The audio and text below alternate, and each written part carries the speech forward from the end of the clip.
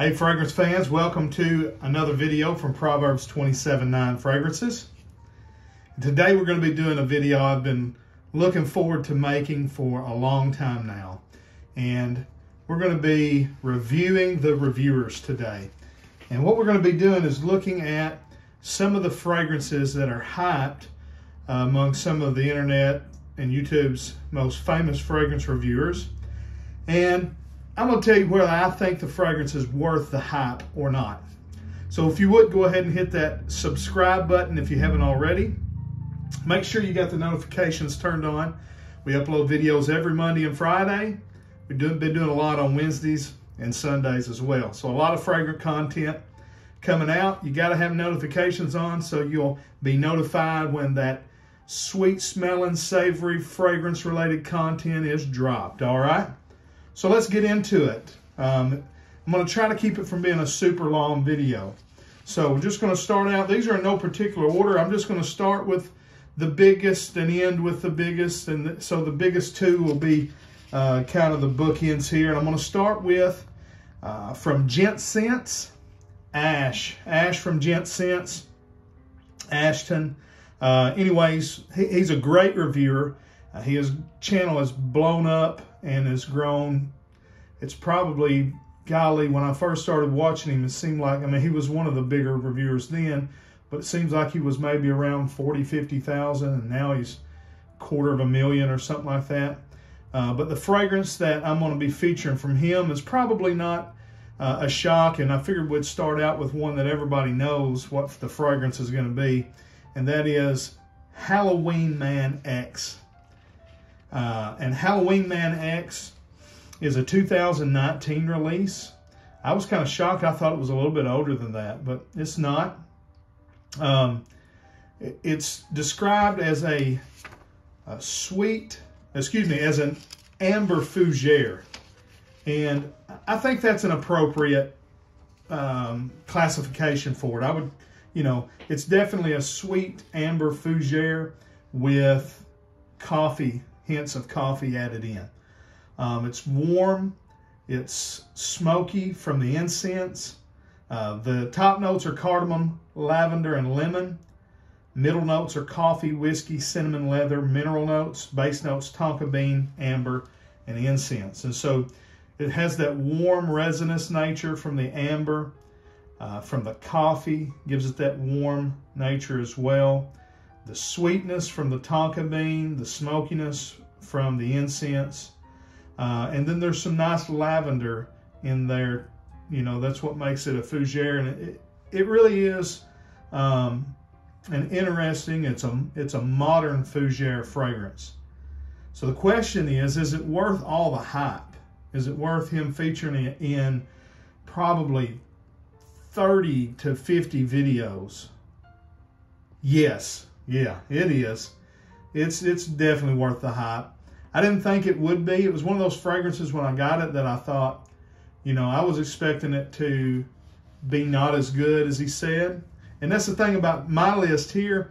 It's kind of the ones that I bought because of their hype, okay? And so not necessarily the ones they all hype the most, but ones that I bought because of their hype. And although I didn't start wearing it immediately when I first got it, I did like it, and as my fragrance experience changed and opened up, it was when I started wearing a whole bunch of, especially in cold weather time. So, yeah, first one, definitely worth the hype. All right, our next fragrance reviewer is going to be from Max Forte, and Max is another, all these guys are, these are the guys that I watch, and it kind of got me into the community. And the fragrance that I'm going to be featuring from Max, again, is probably not a shock to anyone. We're starting off with a couple of softball lobs here, and it's from the house of Dolce & Gabbana, and it's Pour Homme. And Pour Homme, it's another one I was surprised that it's not older than it was. It's a 2012 release. It's an aromatic fougere. And the top notes is citruses, bergamot, neroli, mandarin orange. Middle notes are lavender, sage, pepper. Base notes, tobacco, tonka, cedar. This is one of them that when I got it, I got the current formulation. I had bought what was supposed to be, no, I got the current formulation. Then I realized by watching other videos that he didn't like the current formulation. He loved the old one. So I bought off eBay what was supposed to be a vintage, 2012, one with a sticker. And it didn't smell any different to me than this one. So honestly, I think that they probably it was somebody that was putting on there that they were selling the vintage with the sticker, and they were actually just putting in the new juice in it, because obviously those bottles with the stickers are selling for a lot more money, and that guy was just dishonest. That's what I think happened. Because again, it didn't smell different enough for me to think it was, the same fragrance that Max was hyping. Now, I will say that it has greatly grown on me, and as my olfactive, likes and dislikes has opened up and changed, I do like this fragrance now. Question is it worth the hype? And the answer is undecided. Yeah, I'm going to throw a little curveball here, because honestly, I haven't smelled the fragrance yet that Max is hyping. I've got the current formulation sitting right here, and he doesn't hype it. In fact, he's disappointed in it as well. So until I get a bottle with the, or at least a sample from a bottle with a sticker, and hey, if any of my listeners would like, if you've got the older formulation, and you have a way to send me a decant so I can smell it, then I'll thank you on one of my videos, and I'll even do a review of the old one and compare it to the new one. That would be awesome. Just reach out to me. So undecided on that one. All right, let's go to another one now from Stay Fresh Productions, Justin Copeland. Probably again, not a shocker, John Varvatos Vintage. Vintage is a 2006 release. It's described as a woody chypre. Now, chypre is a fragrance family that is described or constructed with a citrus top, a floral mid, and a moss base. So that's the way a chypre fragrance is, classically constructed. Citrus on top, a floral mid, and a mossy base. When watching Justin, and I really like Justin, and I like watching when his wife or girlfriend is on there with him. I really love to see them. They got awesome chemistry. And I even like it when her sister comes on, because she always has a different opinion, and it's kind of neat, because you got kind of like a 3 levels of experience with fragrances there. But I really, thought that this fragrance was going to be different than it was. With it being a woody chypre, you would think of adding the woods to a classical chypre. Top notes here are rhubarb, quince, wormwood, fennel, all of which are sour or pungent notes. The mid is lavender, cinnamon, juniper, orris root, jasmine.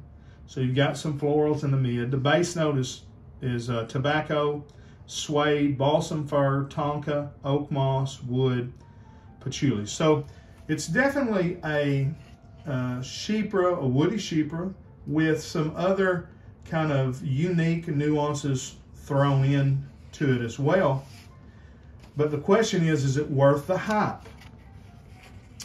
And the answer is absolutely not. This is a good fragrance. It's not a great fragrance. There's nothing, it's unique, but it's not special. And to me, if you're going to hype a fragrance, it really needs to be special. It needs to have a really good smell to it. I mean, that's the whole point of fragrances. It's not just how weird can something be, or how unique can it be? Being unique is it's okay. That's, you know, but to hype it as one of your favorite fragrances, and it has this kind of pungent top instead of a nice bright citrus top, which you would typically get in a Chypre. It just doesn't do it for me. So, is John Varvatos Vintage worth the hype? No. All right, our next reviewer is another one of the big three, and that is the only female reviewer on the list that I have, and I know there's a lot of other ones, and maybe even a lot that are bigger channels than what I'm presenting here, but again, these are the ones that I watch and that have influenced me. And this next review was one of the very first ones that I saw a video for on YouTube. I don't even know how this genre was introduced to me through YouTube's magical algorithm, but it was one day, and I come across a Demi Rawling video. And I'm grateful for it, because Demi Rawling introduced me to one of my all-time favorite fragrances, and that is Bottega Veneta Pour Homme Parfum. It's exquisite. But the one that I'm going to be talking about, probably her most hyped men's designer fragrance, is from the house of Terre de Hermes. Excuse me, from the house of Hermes. Botched that, didn't I? Terre de Hermes. 2006 release. Terre de Hermes is a woody, spicy fragrance. The top notes are orange and grapefruit, although I don't remember grapefruit being listed as an original note here. I don't know if that's something that Fragrantica has thrown in, or if that is an original. If you know, let me know. Middle notes are listed as pepper and pelargonium. Don't even know what that is. Base notes: vetiver, cedar, patchouli, benzoin. And so basically in this you get orange, pepper, and vetiver. You know, with a little cedar, you can smell it, a little patchouli if you got a real trained nose. But the main three things that are going to stick out to you is the orange, the spicy pepper, and the vetiver. And it's been described as a dirty orange and kind of a dirty vetiver and all that. And you know, one of my first fragrances that I fell in love with that really got me into the fragrance community was Tom Ford's Gray Vetiver. And as I was looking for other vetiver fragrances, I bought Guerlain's vetiver, and I bought Hermes's Terre de Hermes. And they're really so far apart. It was blowing my mind when I was buying these different fragrances, thinking that they would all smell the same, and then when they smell so different, I was just looking for basic, subtly different gray vetivers. Not sure why, but that's what I was doing. I'm just being honest with you. When I'd buy a new blue fragrance, I was looking just for a slightly different Dior Sauvage, you know. I mean, I was just a freshman. The question is Terre de Hermes worth the hype? Because it's not just Demi Rawlings that has hyped this fragrance. It's been a lot of fragrance reviewers. The answer is yes. It absolutely is. Terre de Hermes is a classic fragrance. You know, with it, you know, it gets this reputation as having this dirtiness to it, but to me, it smells fresh and clean. And you know, I mean, I understand what they're saying, but I've never smelled it and thought, ooh, that smells dirty. You know, it is a classic gentleman's spicy, just citrusy vetiver. Just put on a suit. You can wear it to the boardroom. You could wear it to a wedding. You could wear it from black tie to black suede jacket or black leather jacket. You could wear this fragrance. It's never going to smell outdated. It is worth the hype. All right. Next on the list, he's known as the perfume guy. Smells good. What was the name of his channel I mean, it's just recently changed to the Perfume guy. It looks good, smells good, something like that. Anyways, we're talking about Sebastian, the Perfume guy. And Sebastian has a unique take on fragrances. I don't think that me and him really, I don't know. I'm kind of confused about everybody. It seems like there's some that we really like the same fragrance, and sometimes we really don't. But one thing that me and Sebastian share is a love for Guerlain, or Guerlain. We both really love Guerlain as a house. And the fragrance that he has hyped the most from them is L'Instant de Guerlain, and that is Lidge. And Lidge was a 2005 release. Top notes are star anise, citruses, elemi, tea, jasmine, neroli, cacao, patchouli, sandalwood, Virginia cedar, and hibiscus. I don't know if I said top notes, but that was all the notes there. So a lot going on. It's the chocolatey, licoricey, a little citrusy, a little bit floral, you know. It's a woody spicy is how it is, you know, listed on Fragrantica. But I would list it as an amber floral.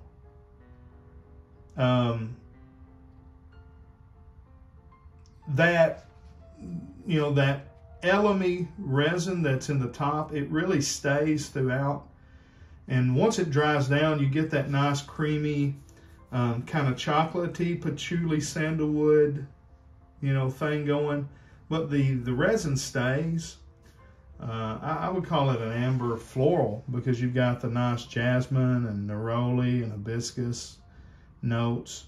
I don't detect a lot of the tea. I don't like tea in fragrances.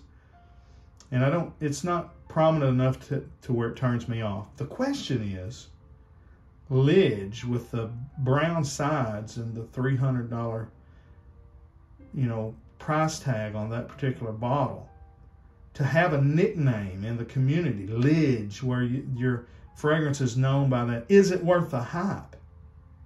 And the answer is absolutely, or not absolutely, but no. I don't think it is. And that was hard for me to come to that decision because I like the fragrance. I don't find myself reaching for it that often. And if I'm not going to grab it and spray it on and wear it, I don't think it's really worth the hype to be hyped as this monolith in the fragrance community. Lidge, you know, Lidge has its cult following like Aventus has its mainstream following, you know.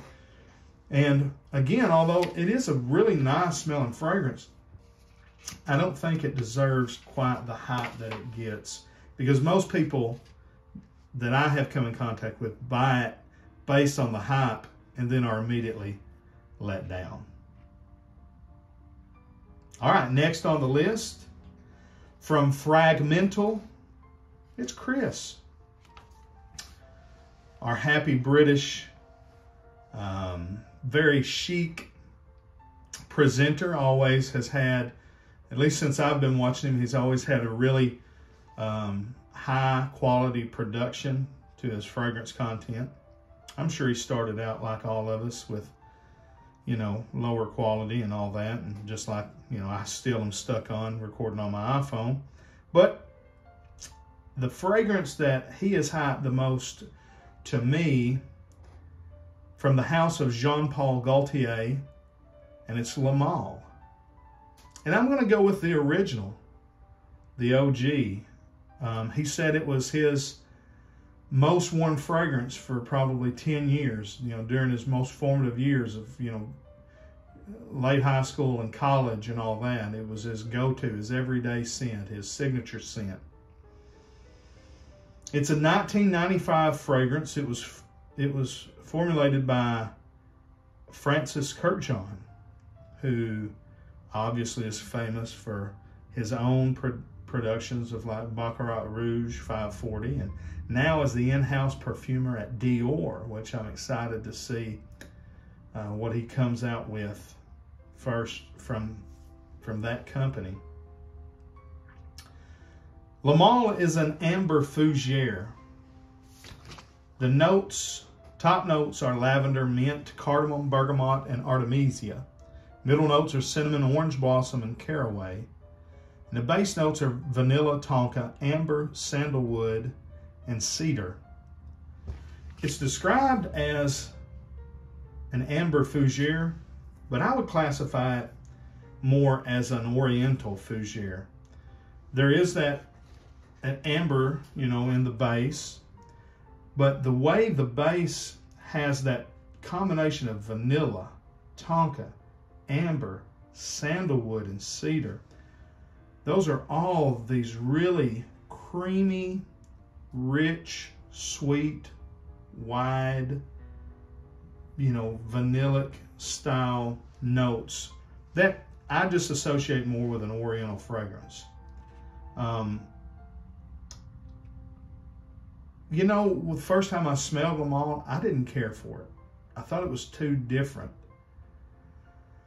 So the question is it worth all the hype that it has received and all of its flankers have received? The answer is yeah. It really changed the fragrance industry. It really did. When you think about what Acqua di Gio did with the citrus aquatics, Le Male did that with the idea of making a fougere, a lavender-based fragrance, but really marrying the fougere with the oriental, fragrance families, marrying those together, inserting another fragrance family and putting that amber and that resin in there, and making this really sweet, rich,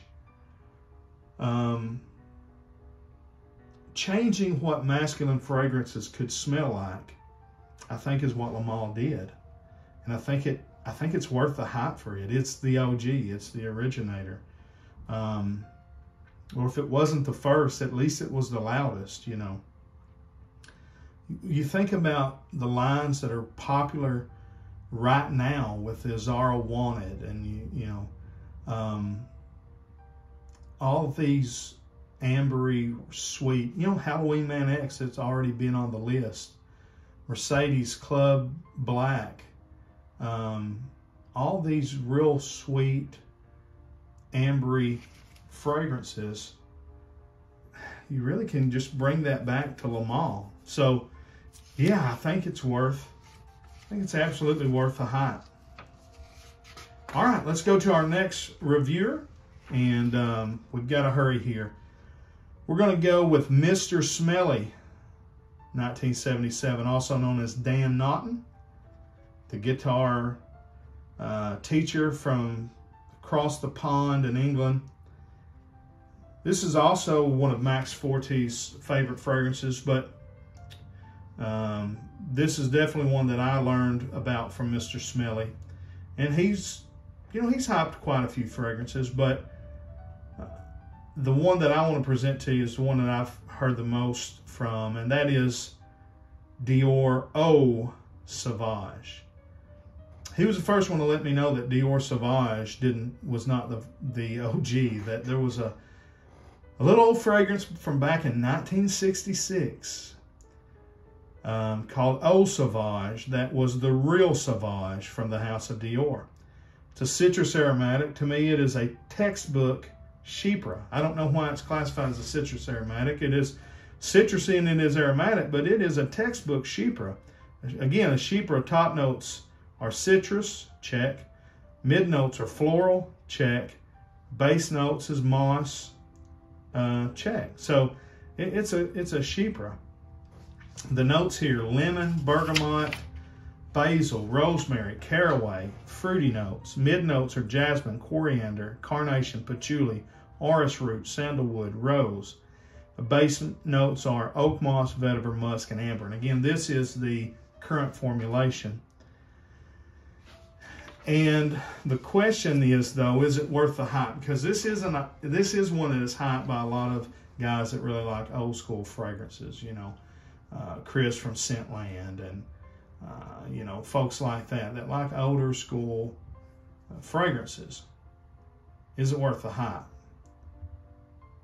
yeah, I mean, it's worth the hype and more. It's one of the best smelling citrus fragrances that you'll ever smell in your life. The opening, the citrus opening alone is worth buying it. If all it was a cologne that you could wear in the high heat of summer, and it didn't have all the florals and all the woody, mossy base to it, if all it was just that melange of citrus on the top, it'd be worth buying. But it's worth, it has so much more with those absolute exquisite florals that come in, highlighted by the jasmine that smells like honeysuckle. And then it dries down with this oak moss and vetiver, musk and amber, but the vetiver is really the star there. It's just really one of my favorite all-time fragrances. So it's worth the hype. Two more. Let's go with the fragrance apprentice named George. George is one of my favorite reviewers. I love the cinematography in his more epic videos. He's not one that I think me and him would like each other's fragrances. To me, he likes a lot of more modern unisex fragrances, things that he thinks are very masculine. A lot of times I think are very unisex. Seems like the things he thinks are unisex, I think are more classically feminine. So I'm not sure we would be trading fragrance pals, but he has turned me on to some really good fragrances. And although he's, his most hyped fragrances, things like Millesime Imperial, Dior Homme, which we both love. But the one I want to bring to your attention is one of his newer hype fragrances, and that is from the house of Givenchy, and it's Gentleman Cologne. And Gentleman Cologne is a 2019 release. It's described as a woody aromatic. To me, I would call it a citrus aromatic. The note listing here is bergamot, lemon, petitgrain. Mid notes are iris, vetiver, rosemary. Base notes, ambroxan, and musk. And this is one of those citrusy summertime fragrances like I just talked about. If Eau Sauvage was, just a linear scent that didn't do anything, just had those top notes. Gentleman Givenchy Cologne is kind of that way. It's kind of in that Dior Homme Cologne fragrance family and style. And so the question is it worth the hype? And the answer is no, I don't like it at all. I mean, I won't say I don't like it at all.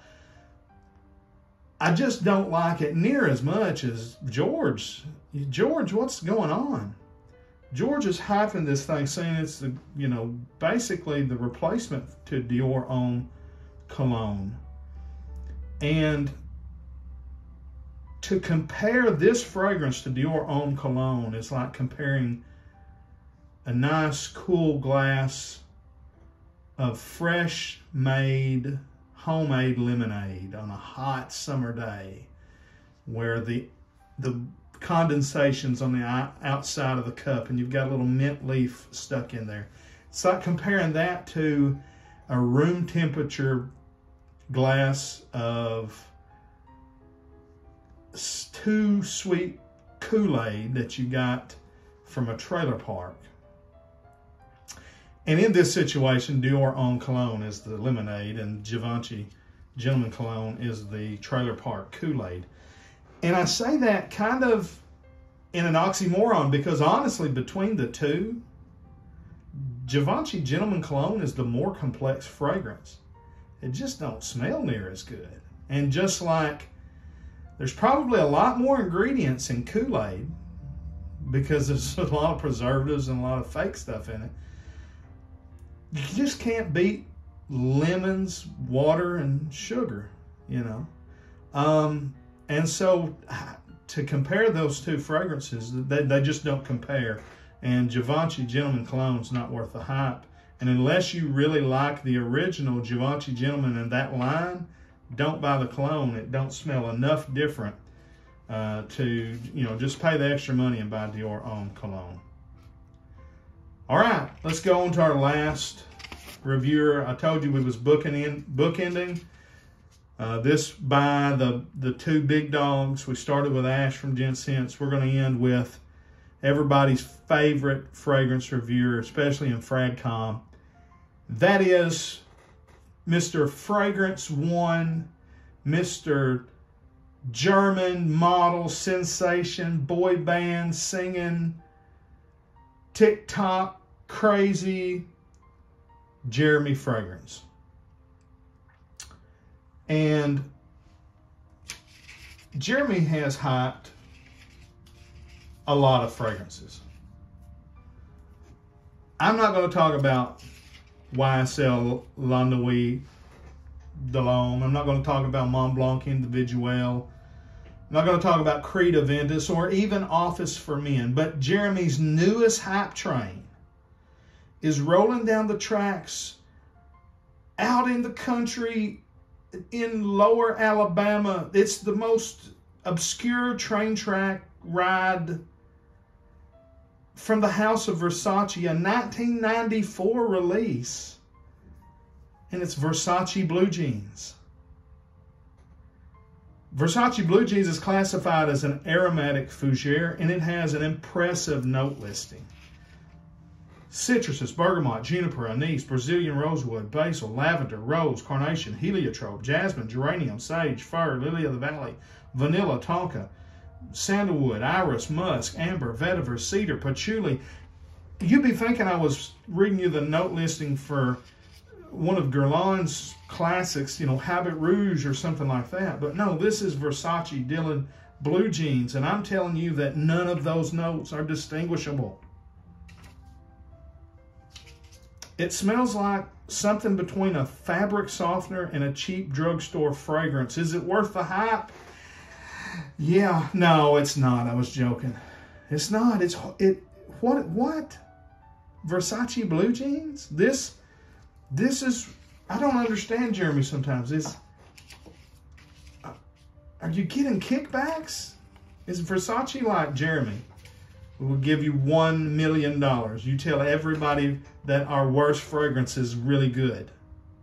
Because look, Versace's got a lot of good fragrances. Versace Pour Homme is a nice fragrance. You know, Versace Dylan Blue is a great fragrance. Versace Oud Noir, great fragrance. I mean, so many different fragrances you could be hyping, and you're hyping something that literally smells like it was made from the house of Coty or Dana or you know, L'Oreal or somebody like that. I don't know.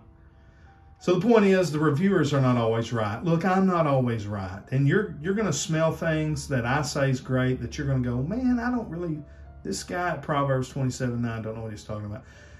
Fragrances, I'm convinced that everybody's nose smells different things. I think there's things that you can smell that I literally cannot smell it, because our noses are sensitive and to different things. So we love talking about them. Please keep watching. Please keep, you know, it's enjoyable for me. It's enjoyable for you. But don't get mad at the reviewers when they say something's great and then you hate it, because honestly, this stuff is all so subjective. But it's so enjoyable. Let's keep talking about it. Let's keep reviewing them. All right, guys. Y'all like the video. Subscribe to the channel. Until we see you down the road, we say God bless and frag on, Frag fam.